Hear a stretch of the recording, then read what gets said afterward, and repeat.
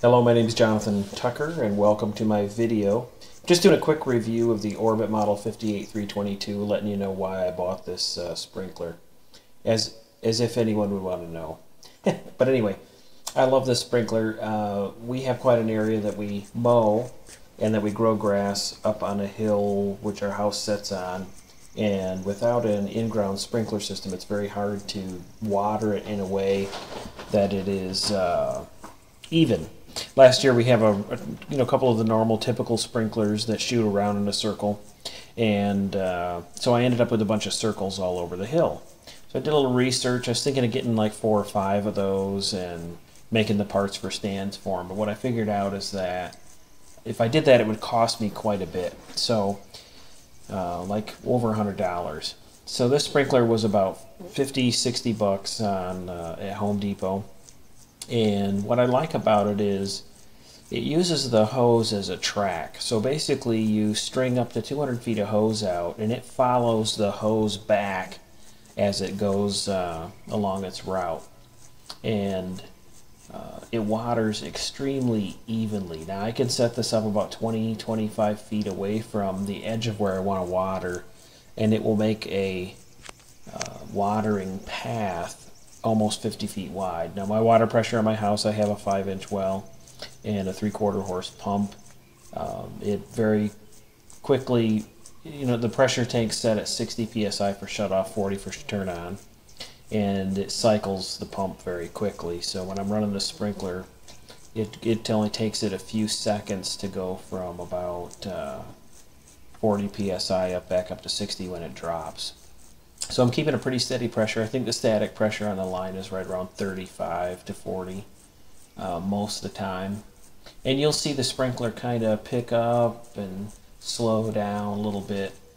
And that's a combination of its effort to pull the hose behind it, as well as the pressure fluctuation between 40 and 60 psi. So the way this works, you'll look at the top, and you'll notice that sound in the background is me moving in my chair. I apologize.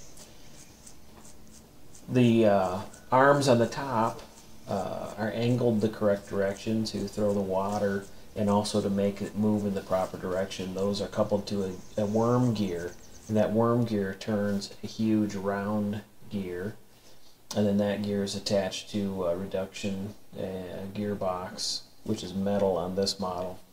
And then that goes into the wheels. It's an axle, feeds out to the wheels, and those tires have big spikes on them. We'll zoom in here in a second and you'll see those big spikes, and those just dig into the sod and it very slowly moves along. Now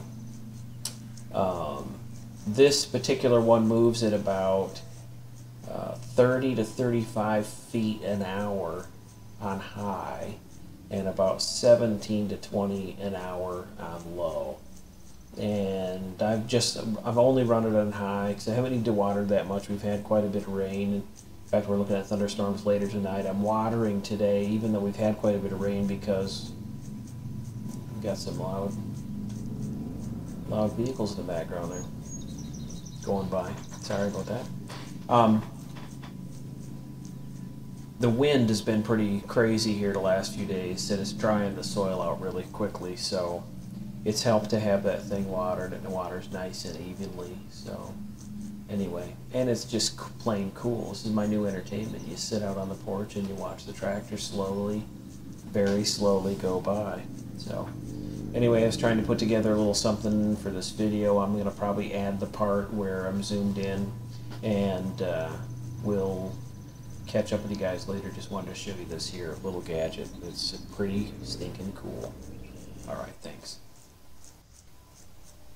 So here's the part where I'm zoomed in a little bit more, and if you watch really closely you'll see the tines on the rear wheels just very slowly moving. Very slowly moving.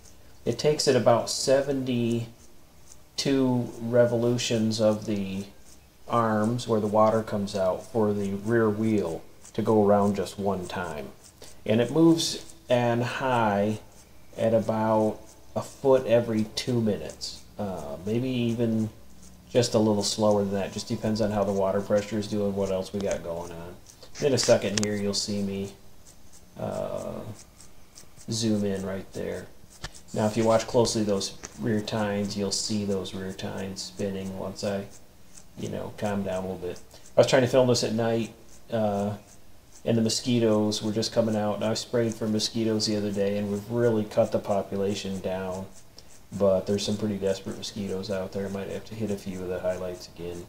I use a chemical called bifenthrin, which is a pyrethroid. It's basically synthetic chrysanthemum oil, and I spray that under the trees and any tall grass and kind of do a perimeter around the house, anywhere that mosquitoes would like to hang out, which is basically anywhere they can get out of the sun and maybe get a drink of water or a little bit of plant nectar from drilling into a leaf of garden grass or something like that, or a stalk. So they were kind of hitting me pretty hard here, trying to anyway. Somehow I managed to swat them all away and only get one bite, but it was right between two knuckles on my hand, and I'm sure this is extremely boring by this point, me telling you all this, but anyway, thus the shaky camera. That was a long explanation for a shaky camera. I just thought this was cool, and I wanted to make a little video to show whoever wants to see this. If you're thinking about getting a good sprinkler that'll move, the other thing about this sprinkler is it shuts itself off. There's a ramp. There's a lot of other videos about that. So you can just set it and forget it, and so I'd recommend it to anybody. Thank you for watching.